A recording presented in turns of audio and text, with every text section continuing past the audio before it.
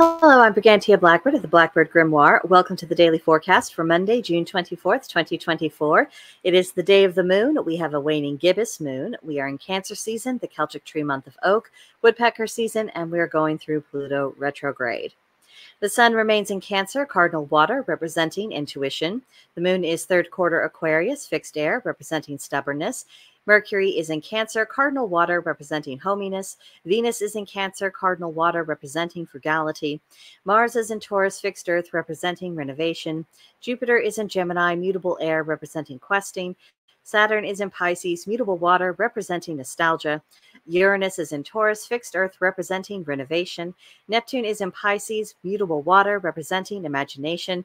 And Pluto is retrograding in Aquarius, fixed air, meaning that we need to examine our intentions and remember the mantra of reflect, heal, and evolve. So for the waning gibbous moon, we cleanse, banish, and reflect. And for the Aquarian moon, we do socialize, we do group projects, and we do look for new horizons. We don't get into our personal issues. We do not get lost in idealism, and we don't deal with people who have predictable minds if we can help it.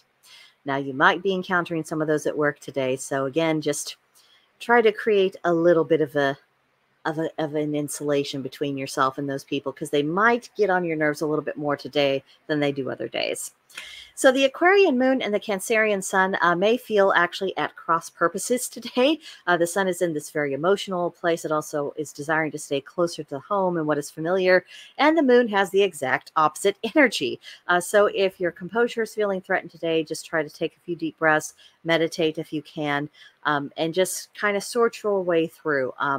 You might find a way to reconcile these energies in some fashion, but if you can't, just again, deep breaths, meditate.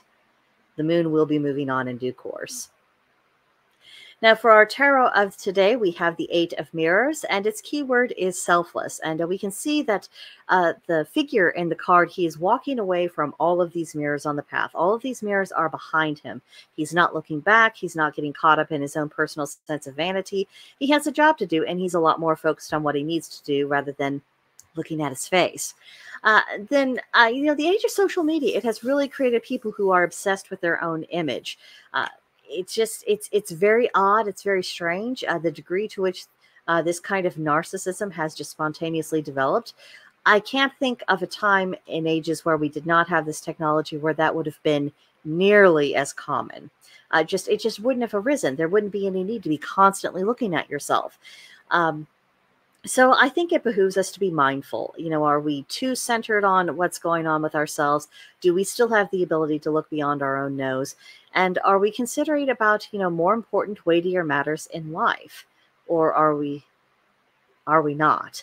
And hopefully the answer isn't anything that's too rough on us. But if it is, then, this would be the sign to make some appropriate adjustments and look a bit beyond yourself today. Today's Celtic Triad reads, there are three things which mislead the world: the promises of masters, the garments of priests, and the seemliness of a daughter. So masters, priests, and daughters, these are people who are in power to varying degrees. And when it comes to daughters, I'm sure you've seen fathers who were just wrapped around their daughter's baby finger, and that pretty much happened from birth onward. So that is certainly power. And the trouble is that whenever people are in power, they have the habit of saying and doing whatever they think they need to stay in power to maintain that kind of influence. And that's particularly true of people who are, the masters of the world, people who are in positions of authority, whether it's in business or politics or anything else. They are doing what they think they need to do in order to maintain their status quo, or to even expand their power, expand their financial resources, and expand their influence. And then with the priests, the appearance of holiness is not the same thing as the actuality of holiness. And how many people over the centuries have learned that very much to their detriment. It's not an easy lesson to learn, and it's very disillusioning. And I think it's a faith quite a scene that people who ought to be teachers in their faith, who ought to be, guides, who ought to be, helping other people spiritually, their personal shortcomings, or honestly, sometimes their outright betrayals of the faith they purport to have, that really does a number on people. And what's the worst thing is that it can be difficult, especially if it's mishandled. Let's say the priest is guilty of some kind of wrongdoing and their religious community doesn't really do anything to redress the issue. that can destroy people. It leads them to think that, oh, this isn't just the failings of one person. It's like, oh, this institution I'm a part of, there's something really, really wicked and wrong about this. And it can even disconnect them from the gods, saying, I believe this wholeheartedly, but look at what the people who are in the lead who are doing with it. It's a terrible thing. And of course, anyone who acts or sometimes functions as a priest, and certainly Wiccan witches, we are in that position, because that's what we're really trying to do and trying to be, to be those people who can conduct rituals like that, people who will perform rites of passage for other people in the community if asked, people who, should be, worthy of being consulted when it comes to magical and spiritual matters. When we fail, I mean, we fail, and it's not a good thing. So it really does behoove anyone whoever functions in the role of the priest to be mindful how they present themselves, what they're doing, how they're doing it, and making sure that they are actively seeking to correct or at least minimize their faults, because it can do a lot of damage. And then with the seemliness of a daughter, the trouble with young people is that their sense of propriety is oftentimes quite lacking. And now we live in an age where their parents and even their grandparents don't have much sense of propriety. And people say, oh, there's really no such thing. Just do whatever you want. It's all fine. Well, how's that been working out for people? Sometimes the issue in a society isn't the fact that a standard exists or that a standard is enforced. Sometimes it is holding back worse issues than anything that might come up from people having common standards. So I think that's something worth thinking about, because I think we've gone as far as we can go with the abandonment of etiquette. And I think I am not the only person who has really noticed how destructive that has been to civil society. So as we are moving forward, as we are thinking about how to create a more pagan world, we might also think about what are suitable standards of conduct, what is suitable kinds of etiquette, what should we really expect of ourselves and of other people in our community. Because if we don't sort this out, I don't think we should trust that something that people agree upon just appears. And I don't think we should count on surviving and enduring as a people or as a religion if we don't have standards, because why would it? That which cannot be defined does not exist for long. Now, today's magical intention is harmony. The color is ivory. The plant is chamomile. The animal is the dove, and the crystal is selenite. So how often do you truly feel in harmony with your surroundings? And I know that the easy answer is, well, of course I'm in harmony. I feel connected and all this other things. That's all well and good. But the question is, what about harmony? Are you flowing in cooperation with everything? Do you feel yourself caught up in this magical flow?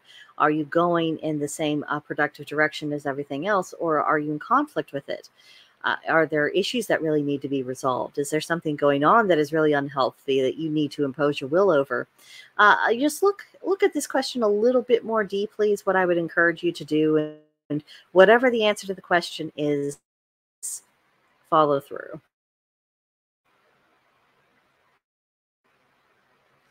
Now, for today's pagan practice, it's Monday, so we honor Luna. And this would also be an outstanding day to put some magical protection on your mirrors. Never forget that any reflective surface, especially mirrors, they are portals of energy. This could also include your television, your computer, laptop, tablet, cell phone, anything that's shiny and reflective. It can be a portal of energy. It can also be used for scrying if you want to. So putting some protection on it is a very prudent thing to do, particularly for those who practice the craft. And I did bring up this little chart for ways to protect your mirrors. Drawing a pentacle protection sigil or a rune, smoke cleansing with herbs and incense, moon or sun's cleansing. Be careful with the sun cleansing. You don't want to turn a mirror out and set something on fire. Very difficult, hard to explain to the neighbors. Don't want to deal with that. Spraying it down with salt water. Obviously, you don't want to damage the frame of the mirror, so be careful with that. And oils. And again, just be careful with what substance you're using so it's not doing damage to the mirror itself. But take steps. Make sure that you're not leaving, this particular door unlocked, especially if your household is prone to energetic activity that perhaps isn't necessarily friendly. When you're closing off those doors, when you're getting that energy out, remember to protect your mirrors. Lastly, for today, try to have an early night and meditate. I don't know about you, but I'm feeling I'm feeling a bit drained since the solstice. Everything's just kind of feeling a lot more low key. It might be the heat. Now, last of all for today, the journal prompt. Are your dreams more or less vivid in summer? And also, what are your sleeping patterns like now that the weather is getting warm? I mean, even if you're in in air conditioning and you're never exposed more to the heat than what you are choosing to be at any given time, I am personally finding that the hotter it is outside, even if it's perfectly comfortable inside, I don't sleep as well. I don't sleep as easily, and my dreams are tend to be a lot more disjointed. So I'm curious about experiences that other people are having. Is it like this for you, or do you sleep better? Just what's going on with you? And of course, the journal part is for you. But I would be interested in people's experiences. Is this a season where you are feeling charged the way that you should, or are you feeling drained? I'd be very curious to see that, and if there's any correlations between this and maybe our astrological zodiac signs, or or whatever else. It would be interesting to see if there are any kind of patterns. But that does it for today. Let me know what you think about all this in the comments below, and of course, come back tomorrow for the next edition, and I'll see you guys then. Bye for now.